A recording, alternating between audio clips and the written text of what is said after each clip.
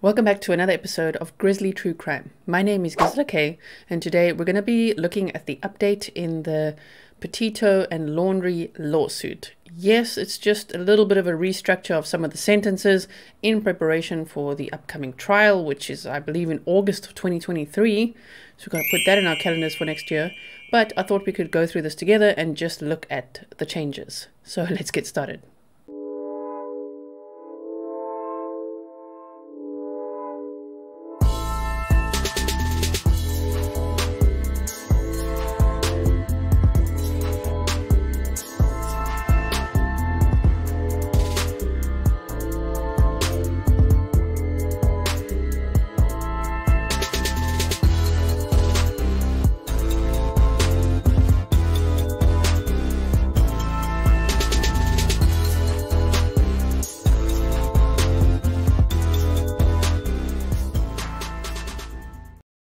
I think that question is still valid. Will we ever know what really happened? I mean, there's still things that bug me about the case, of course, like what Brian Laundrie did between the 17th and the 23rd of August last year. All kinds of stuff. I don't want to bring up all the questions again because I know we brought that up many times. We've asked ourselves, we've had live streams about it. If you missed out on the entire Gabby Petito case, I would highly recommend checking out my playlist because I definitely covered that one in a deep dive where every single day, almost every hour at a stage, there was news breaking about the case. Of course, it ended up in very sad news of Gabby Petito being found deceased at the Spread Creek dispersed camp in Wyoming. But even since then, man, this case, there's things that people still send me that I'm like, yeah, what was that? Like, what exactly was that? But anyway, let us have a look at this document now. In the Circuit Court of the 12th Judicial Circuit in and for Sarasota County, Florida, Joseph Petito and Nicole Schmidt. So that's Gabby Petito's biological parents, plaintiffs, versus Christopher Laundrie and Roberta Laundrie, Brian Laundrie's parents. Case number 2022CA1128SC. So those are the defendants, right? The Laundries. Amended complaint. Come now, Joseph Petito and Nicole Schmidt, by and through their undersigned counsel, and file within the amended complaint against the defendants, Christopher Laundrie and Roberta Laundrie, and in support thereof, allege as follows. There is an action for damages that exceed $30,000 exclusive of pre-judgment interest, cost, and attorney fees. The venue is proper in Sarasota County, Florida, because the defendants reside herein. This court has jurisdiction over the within matter pursuant of FS 26.012. The plaintiff, Joseph Petito, is a resident of Vero Beach, Florida, and is the father of Gabrielle Petito, deceased. Plaintiff Nicole Schmidt is a resident of Blue Point, New York, and is the mother of Gabrielle Petito, deceased. Defendants Christopher Laundrie and Roberta Laundrie are residents of Northport, Florida, and are the parents of Brian Laundrie, deceased. Filed 04/28/2022 at 5:26 p.m. Karen E. Rushing, Clerk of the Circuit Court, Sarasota County, Florida. Okay, so they say here, Brian Laundrie and Gabrielle Petito became engaged to marry on or about July 2nd, 2020. On July 2nd, 2021, like literally 1 year anniversary since being engaged, Brian Laundrie and Gabrielle Petito left New York in a van owned by Gabrielle Petito to take a trip to the western United States, which was expected to last for several months. Prior to the trip taken by Gabrielle Petito and Brian Laundrie, Joseph Petito and Nicole Schmidt and Christopher Laundrie and Roberta Laundrie had a cordial relationship. Gabrielle Petito had hopes of becoming a travel influencer, a van lifer, and document her cross-country travels on social media sites such as YouTube, Instagram, and TikTok. During the course of the aforementioned trip, Gabrielle Petito called her family almost daily, including her parents, Joseph Petito and Nicole Schmidt, and her siblings. The last communication that Gabrielle Petito had with Joseph Petito was on August 21st, 2021. The last communication that Nicole Schmidt had with Gabrielle Petito was on August 27th, 2021. It is believed that on August 27, 2021, Brian Laundrie murdered Gabrielle Petito. The cause of her death was blunt force injuries to the head and neck with manual strangulation. Gabrielle Petito was 22 years at the time of her death.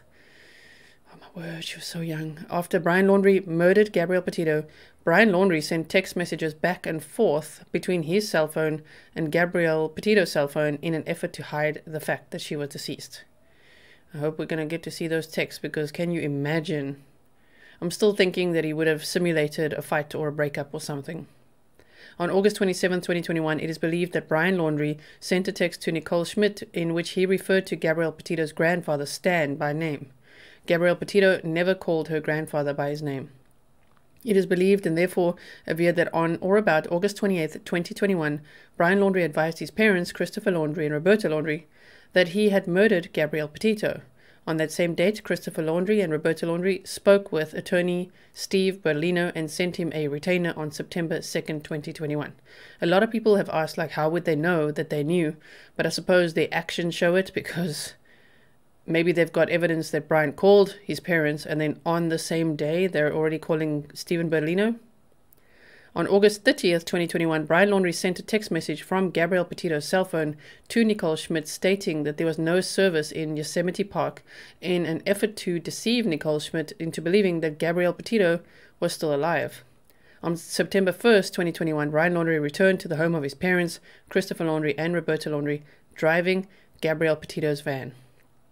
After this point in time, there was no contact between Joseph Petito and Nicole Schmidt on the one hand and Christopher Laundrie and Roberta on the other.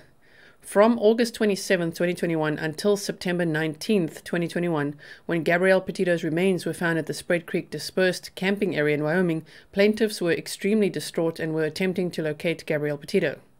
While Gabrielle Petito's family was suffering, the Laundrie family, this is the new sentence, went on vacation to Fort DeSoto Park on September 6 to 7, 2021. They went on vacation knowing that Brian Laundrie had murdered Gabrielle Petito. It is believed that they knew where her body was located, and further knew that Gabrielle Petito's parents were attempting to locate her.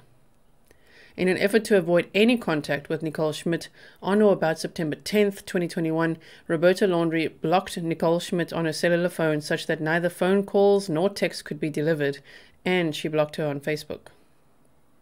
On September 14, 2021, with full knowledge that Gabrielle Petito had been murdered by their son, still, I want to know how they know that, despite, we can see by the actions, I suppose, it is believed that they knew the whereabouts of her body. Christopher Laundrie and Roberta Laundrie, through their lawyer, issued the following statement.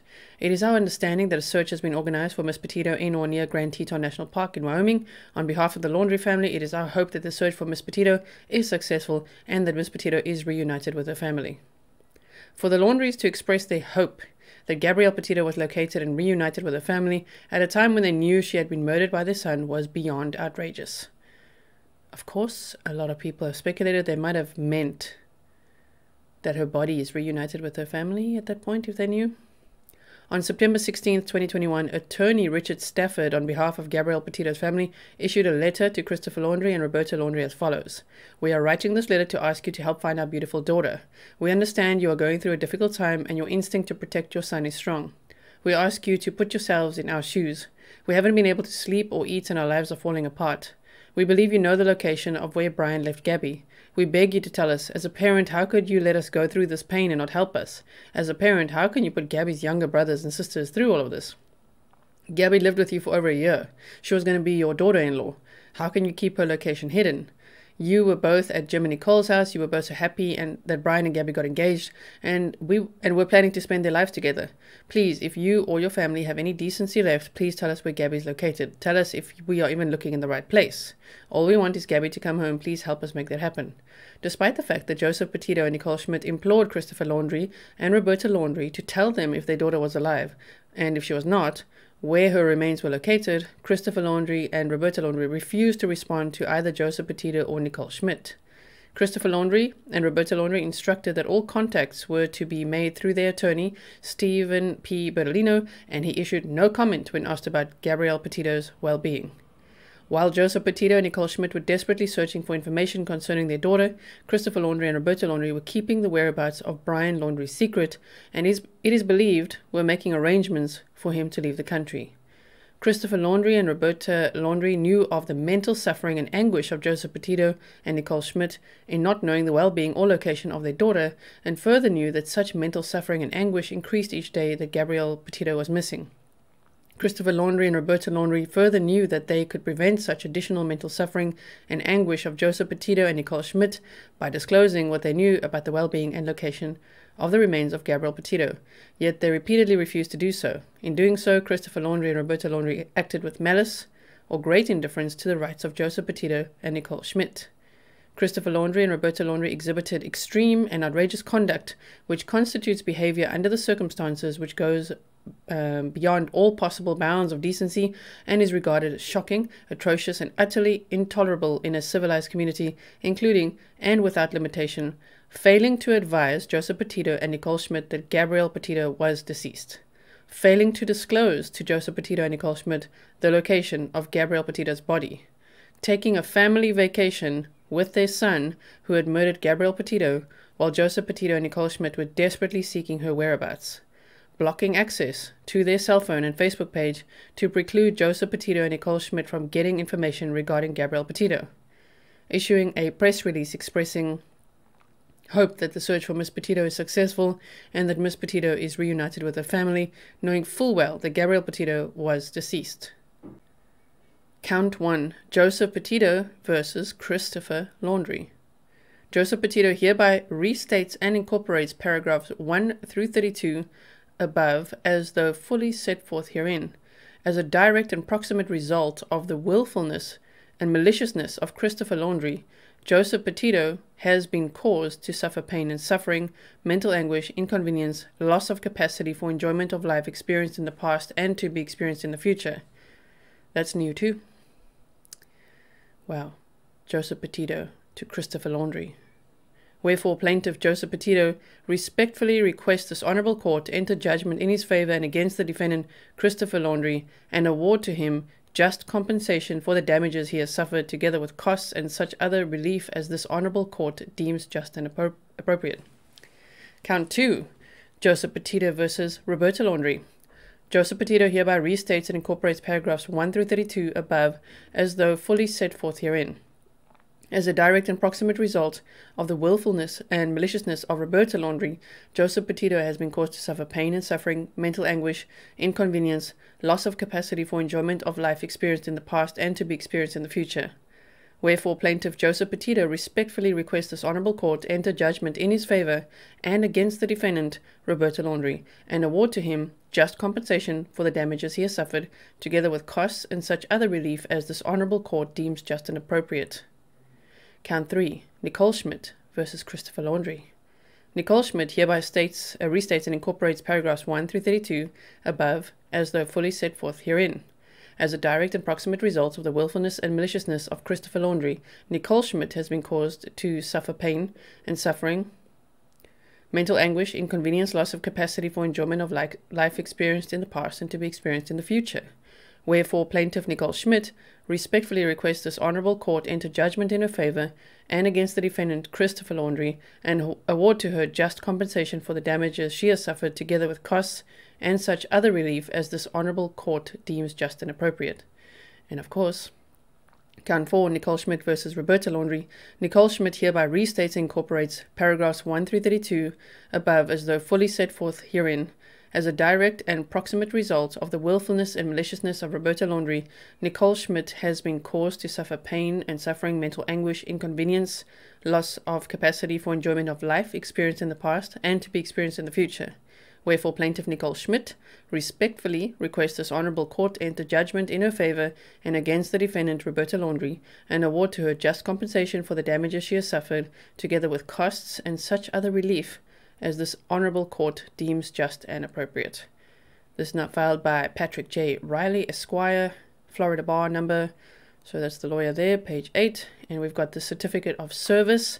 I hereby certify that a true copy of the foregoing has been electronically filed on this 28th day of April 2022 with the clerk of court via the e-filing portal system, which will simultaneously email the same to P. Matthew Luca, Trombley and Haynes, PA, in Franklin Street, Tampa, Florida.